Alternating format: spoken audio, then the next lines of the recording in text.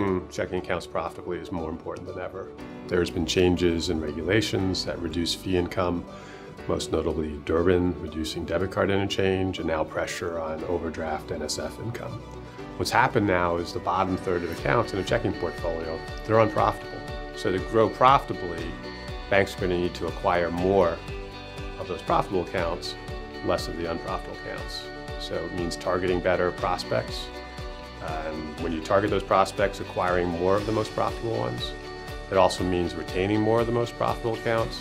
And ultimately, thinking about new checking products and product design that will encourage people to be profitable, keep expenses low in terms of serving accounts, and reduce that unprofitable portion in the pool.